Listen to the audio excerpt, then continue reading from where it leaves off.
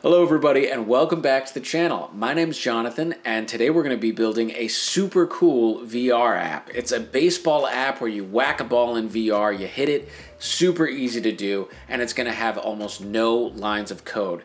The only thing you'll need for this tutorial is an Oculus Quest 2 or an Oculus Quest 1, I think that'll work as well, and a Windows PC preferably. So if you like this content, please like, subscribe, hit the bell notification, and let's get into it.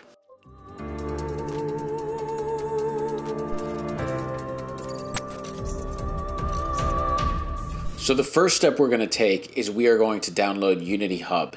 You can click either of these two links in Google. I'm just going to do Get Started with Unity, and we're going to do Download for Windows.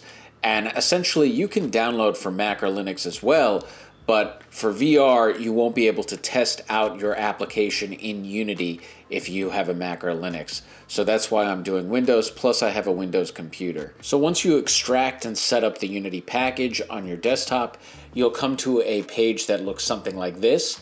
It's a black page. This is the new Unity Hub, so it might look a little bit different if you're used to more previous versions, but this is essentially the newest version of Unity Hub. And you can see we have all these categories right here. We have Learn, we have Installs, we have Projects, and basically what we're going to do is we're going to click on this Install Editor right here, and we're going to install the latest version. Now I already have that installed, so I'm not going to do it, but when you get to this, you're going to click Android Build Support, because this is what you're going to need for VR. And you're also going to click Windows Build Support, because again, the fun fact is that if you have a Mac or Linux, you won't be able to test it out. That's just how it is. You will be able to build an APK file, but you won't be able to test it directly through Unity. So once you get that all installed and it's all downloaded and ready to go, go up to your projects and let's start our new project. So if you click right here on New Projects, and you see right up here, we can actually change our editor version right here. So I'm going to change mine to the most recent one because that's the one we just installed. And you can see we have all these new templates that come with the 2021 version. So this is new, 3D URP, I think 3D HDRP is new, 2D URP is new, and we even have a VR template, but we're not going to use it because it's just going to complicate things, and you'll see why in a minute. Our VR template is not really compatible with the XR Toolkit template that we're going to be using. So it's just simpler to just do a basic 3D core. So select that, and then let's title our project. I'm going to title it My New VR Project. Kind of a boring name, I know, but that's what I'm going to be doing. And I'm going to choose a file to save it in, and the file I'm going to choose is my first VR project. You can choose whatever you like. This is just what I'm doing. And let's click Create. Okay, so now that we have our project set up and ready to go, let's make it VR ready and get the Oculus enabled to communicate with Unity. So to do that, we're going to go to Edit, we're going to go to Project Settings, and what I like to do is I like to just drag this Project Settings tab right there so I have easy access to it. And what we're going to do is we're now going to go to XR Plugin Management right there at the bottom. And we're going to click Install. You can see up here that we now have these three tabs, right? We have Oculus, we have Unity Mock HMD, and then we have this OpenXR tab. We're going to be using OpenXR, and most headsets today, or most games today, are moving towards this OpenXR standard because essentially it's a framework that's developed where you can plug into many different headsets. So you give an input for one headset such as Oculus, and then that input can translate over a variety of platforms like Vive or many other types of headsets. So we're going to be using this. You can also see we have three tabs up here. So we have one for our computer, then we have one for Android, right? Because we installed Windows and Android. And we'll be coming back to this Android tab in a bit, but right now we're just going to click on this OpenXR. Okay, so now you're going to see we came to this notification, and this is just a notice to basically disable the old Unity Engine input system because we're going to be using a new input system for our VR mod. So we're going to click yes on that. Okay, so now we are all installed with OpenXR and we're ready to go, except we have this yellow warning symbol, And all this is essentially it's prompting us and saying that we need to add an interaction profile. And an interaction profile is essentially a headset or a platform. So to do this, we just click Edit, and it'll take us down to this tab right here under XR plugin called OpenXR, and we can just choose which interaction profiles we want. So as you can see, we have a lot of platforms we can choose from. We can do HTC Vive, we can do Valve Index. Of course, we're going to be doing Oculus because that's what we're going to be working with primarily. We can do all of these if we want. We can do Microsoft Hand Interaction Profile and a whole bunch. Now, the other thing we want to do while we're in this OpenXR section is we want to change the render mode to multi-pass. Now, the difference between these two is that single pass will render the game in only one eye. So if we want to render it in both eyes, which is necessary for the Oculus, we have to do multi-pass. Now, multi-pass does require more processing power, but ultimately that's necessary for VR. So once we're done with this, let's head over to the Android tab, and let's do the same thing that we did for our OpenXR, or for our Windows, sorry, to Android as well. And I already did this. Basically, we want to install Oculus, and we don't want to check off OpenXR for the Android tab, because when you render OpenXR in an Android Oculus build, for some reason it comes out weird in the Oculus headset. It comes out in a theater mode, and we want it to be in VR, you know, interactive. So let's just click on Oculus, and now that that package is installed, we're going to do the same exact thing that we did for our OpenXR, and we're going to just check to make sure all of these are set up, and it looks like they are. So now we can officially communicate with the Oculus headset from our Unity game through OpenXR. We're all set up, and if you go down here to our assets folder, or assets section, you can see we have this new folder called XR, and this is the free folders that we get with the OpenXR framework. So we have a settings folder with some settings, we have a loaders folder right over here, and that's all great, but now we need a way to interact in our VR environment, you know, picking things up, you know, pushing things around, and we get all of that for free with no code with a framework called XR Interaction Toolkit. And what we're going to do to install it is we're first going to go to our package manager. So let's open this window up right here, and we'll click on the package manager. And this is essentially all of the packages that we have in Unity. And some of these are built in, some of these you download from the asset store or other places, and we can easily manage our own packages. Now, for the XR Interaction Toolkit, we're going to do it in a kind of a special way. We're going to do it by accessing the Git URL. So click on this tab. Let's type in com.unity.xr.interaction.toolkit, and this should work, and let's add it. And as you can see, we're installing the package now. So now you're going to be prompted with this message, and this is essentially just saying that, you know, if you were using the XR Interaction Toolkit in this project before, well, now you're installing an updated version.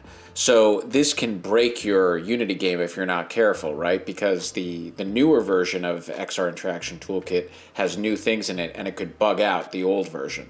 So this only really matters if you have if you've used the previous version of XR Interaction Toolkit in your game or your app.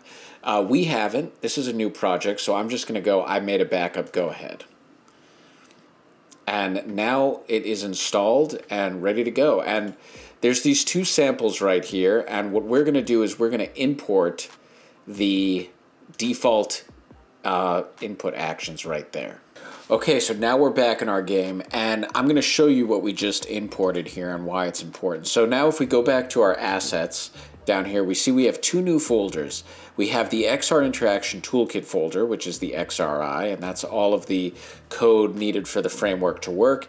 And then we also have this samples folder right here. And if you go in here, we can go into XR Interaction Toolkit, and we can see what we just installed, the default input actions. Now, these are essentially what we were talking about earlier, the default actions that you would use in VR. So grabbing, snapping, things like that. And these are super important and they make our life really easy. And I'll show you why later in this video. But for now, let's go to the default input actions and click on Expector.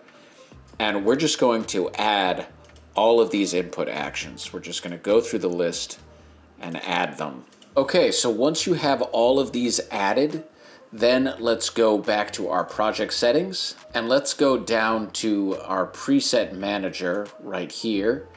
And let's just go to this action-based controller and let's add right for the right controller. And let's add left for the left controller. So for our first scene, it's going to be a very simple scene. And it's not going to be too much. We're just going to get in the headset and we're going to start off by creating a 3D object. And that 3D object is going to be a plane, which will act as our floor that we can walk on. And let's create a material for this plane just so it's not blank white. So create a new folder and title it Materials. I think I spelled materials wrong. Sorry about that. And let's go into our folder and we will create a new material and we'll call it floor mat. And let's go to the inspector for floor mat and we'll color it whatever color you want. I'm going to color mine green. And I'm going to drag it onto the floor, so now I have a green floor. Now what we're going to do is we're going to import our XR rig. So this is how we'll move around in XR. And all we do is we click on that, we go down to the XR tab, and you see we have two options here. We have XR Origin and action-based, and then we have just regular XR Origin. Now XR Origin is just going to be the head, right? So if we just do XR Origin by itself, it's just going to be our head camera. That's it. We're going to have no movement. But what we want is XR Origin action-based. Anything where there's movement, you want action-based. Locomotion systems, direct interactor, anything that needs action, always look for that. So we're going to click on XR Origin action-based. And you can see that along with our XR Origin camera, we also imported this XR Interaction Manager. And what we're going to do here, this is very important, what we're going to do is we're going to go to Add Component, and we're going to look for the script called Input Action Manager. And you see right here at this tab, we have all these action assets, and we can add stuff to this list. So let's add what we just created, our default action set. So let's go back to the samples folder right here and go to this XR default action inputs and just drag it right in there to the first element. And now all of the input actions that we just added just by clicking are now in our input action manager script. So let's go back to the XR Origin just to show you what this entails. So we can see that there's a script attached to the XR Origin, and we see that the XR Origin is where the camera is. So where typically the camera would be in this right under here in the directional light, and if you just come with a standard 3D scene, when we import this XR Interaction Toolkit, it just comes packaged in to the XR Origin, remember the head. So then if we drop down in this camera offset, we can see we have the main camera right there. We have the left-hand controller, which comes with all of the interactions that we added. And again, if you don't see these interactions, then you probably didn't add them right. Just go back and add these and redo those couple steps to get these all in here. And that is about it. We are now all set to go with our VR application, and we can actually jump into VR right now if we want, and that's what we're going to do. So grab your Oculus headset if you have it, and let's do it. Okay, so make sure that your Oculus is attached to the computer via an Oculus link cable like this. And I can attach a link in the description down below to guide you to where you would buy an Oculus Link cable. If you're not sure, you just buy it from their website. But make sure you have one of these and attach it to your computer. And then also make sure that you're in desktop mode in the Oculus Quest. So make sure that you're looking at your desktop. When you're in that mode, pull Unity up. And now all you have to do, and this is really cool, is we can just press play right here in the debugger. And this will just pop us right into our VR scene. So now you see I'm in my VR scene. And I have these laser pointers right here, you know, I'm moving them around. And yeah, it's really cool. And this is essentially, you know, a functional VR Oculus app. I mean, we're not able to do a whole lot, but hey, it's still an app. Okay, so congrats. You just made your first app in VR, but we weren't able to do a whole lot. We just kind of moved our controllers around. But what if you want to grab something or, you know, hit a ball with a bat or do something like that, right? Well, that's super easy to set up as well, and we're gonna do that. So we're just gonna make this incredibly simple. We're gonna create our ball, which is just a 3D sphere. We're gonna bring this up like that, move it over here, and we're just going to scale this down a little bit so it's the size of, you know, what a baseball would be the size of, more or less. We're going to hold it right there, and that's going to be our ball. Okay, so we have that, but before we go further with this scene, I want to add something super important, and that is movement. I want to get locomotion in here. And so what we're going to do is we're going to go back to our hierarchy right here, and we're going to go back down to our XR tab, and we're going to go to Locomotion System Action-Based. Now remember, action-based means controllers. Whenever you want to include your controllers in your scene, you have to look for action-based. XR Origin, just the camera. Action-based, controllers and the camera. So that's just an easy way to remember that. So let's click on Locomotion System Action-Based. And here we have our locomotion system provided by the XR Toolkit. And we can see that we have a teleportation provider, and we also have a snap turn provider. So the snap turn will handle the turning, and the teleportation will handle the teleportation. We click, we point, we teleport. That's how it works. So in order to enable this teleportation, we need one more thing. We need a teleportation anchor or a teleportation area. There's two options. Now the teleportation area is just a free-for-all teleportation. It's a plane that looks like this, looks just like the plane we created, and anywhere on this plane you can teleport. It's a complete free system. A teleportation anchor, on the other hand, if we go back, is an anchored location. So it's that specific spot you can teleport to, and you can't teleport anywhere else in the scene. So that's the difference between those two.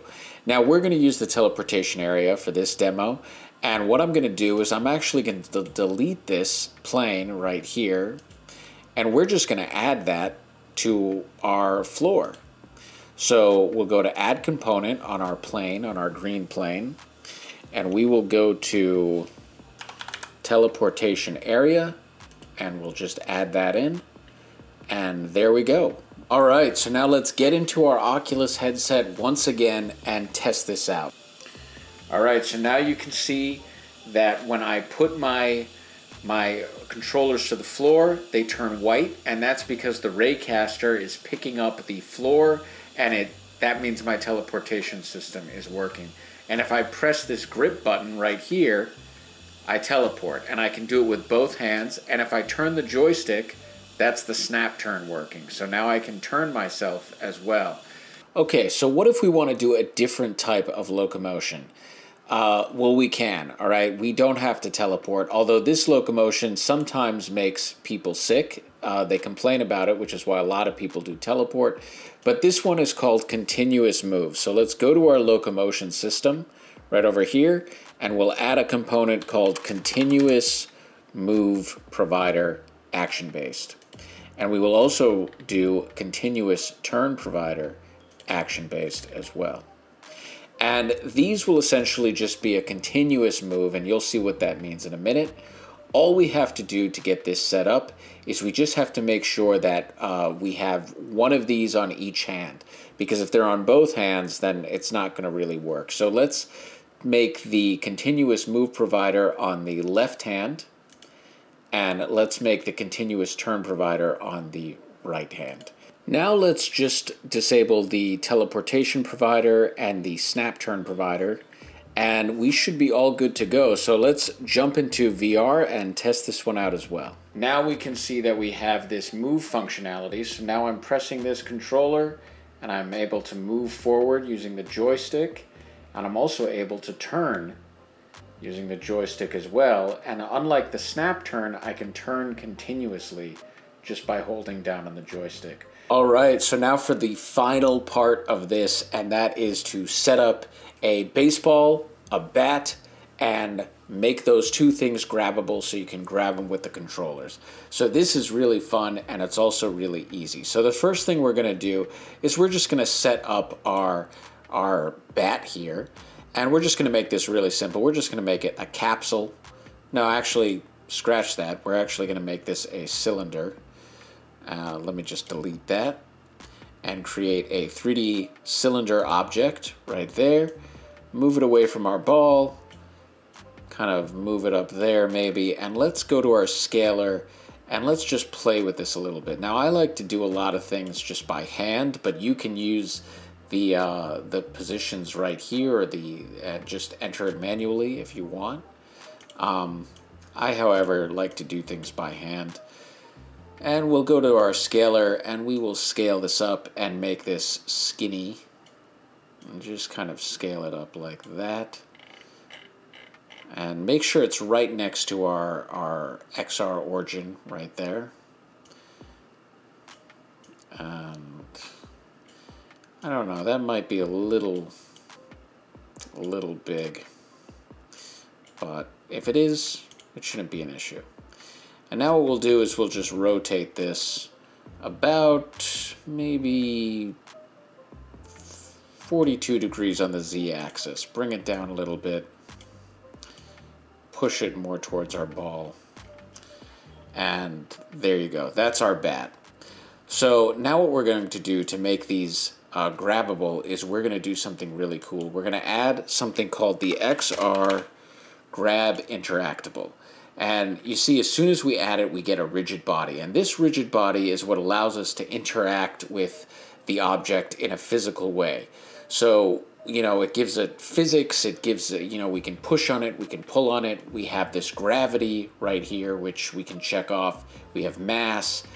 This is all done via a rigid body. That's how Unity engages with objects in a physical way. So if we dig into this Grab Interactable script, we could see that we have quite a few settings here, and most of these settings have to do with high performance when we're moving the object.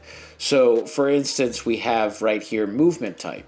And if we just hover over it, we can see what that means. It specifies how this object is moved when selected. You have a couple options here. You can set the velocity of the rigid body, which is personally my favorite. I think that gives the best movement performance. We also have the movement through fixed update, which is a function similar to the update function, and that is moving kinematically. And then we also have you know, directly updating the position or transform in each frame. So those are instantaneous, which is the last one, kinematic, which is of course moving through fixed update, and then velocity tracking. We're going to go with velocity tracking because it's the highest performing one. Then we also have this option to smooth our position, and this just gives us, you know, some more settings and how we can, you know, we can adjust how smooth the position is. We can also adjust velocity dampening, which is very good. And then if we go back up here to collision detection, I always like to put it on continuous dynamic because, you know, this just means we're continually detecting for collision, which is very good when it comes to moving objects. So that is our sphere. Now let's do the same thing for our bat. So let's go to our cylinder. Let's add the XR Grabbable Interactable. And let's increase the mass on this bat in the rigid body so it has more weight when we hit our ball. And let's make this maybe about 150. We'll go high. And let's do the same exact thing that we did for our ball. So we will set it to velocity tracking. We will do smooth position. And we will also do collision detection continuous dynamic. And that's it. That's all we have to do. So let's jump back into VR and see what happens. Okay, so now as you can see, I have my ball and my bat, and they're kind of big, admittedly. You know, they're not really scaled to the correct size here, but that's okay. Because if we go up to our ball and I click this button right here, you can see that now I'm grabbing it, right? I'm grabbing the ball. I'm able to even kind of throw the ball a little bit if I want. And I can also grab the bat as well. Now, I'm not grabbing the bat really in the right place. I'm kind of grabbing it in the center, right? And there actually is a way to fix this. So before we hit our ball with our bat, let's grab the bat in the right location. I want to grab it right at the end there. Okay, so I'm back in Unity and I want to grab the bat in a certain area. So what we're going to do is we're going to create, if you go down here into our XR Grab Interactable, you can see we have this slot right here called Attach Transform. And this is a specific location that we can grab the object. So what we're going to do is we're going to create an empty game object, and we're going to call it grab point. And this is right under our cylinder, remember? And you can see that the only thing the object has is a transform. So this is a location. And what we're going to do is we're going to take this and we're going to move this down on its parent object, the cylinder or the bat. We're going to move it down to exactly where we want to grab it, right here at the end of the bat right there. Okay, so now let's go to our cylinder and let's go back down here into the script to this attach transform, and let's just drag this grab point into that transform. And now we should be good. So let's jump back into VR and see if this worked. All right, so now I'm back in our game. I'm going to go over to our bat. I'm going to grab it, and as you can see, it is grabbed in the correct location, and it feels, well, it feels like a big bat, but a bat nonetheless, and I can, but the important thing is it's in the right location. So now let's test it out on our ball right here. And let's just, let's grab our ball, and let's maybe toss it up in the air and try and hit it. And look, it goes flying. And that is actually really fun, especially with a big oversized bat like this. I'm having that's actually pretty fun. And that's it for the tutorial, everybody. I hope you had a great time. I hope you had fun. And I hope you go on to build a lot of cool VR apps in the future. If you're interested in continuing your education in VR, please check out our website at xrbootcamp.com. We offer tons of great courses from beginner to masterclass. The next course that's being offered is our XR prototyping course. It starts on the 14th of March and runs to the 13th of May. So if you're interested in that, check it out. It teaches you how to build 4 prototypes and 1 MVP in kind of a rapid process. Also, please check out the Discord. It's a free resource online. Tons of experts hang out there, and there's tons of people to ask questions about whatever project you're developing. So if you need, help online, or if you just want to reach out to some people to talk about what you're doing, please check that Discord out. Anyway, thanks so much for watching, and I hope to see you next time.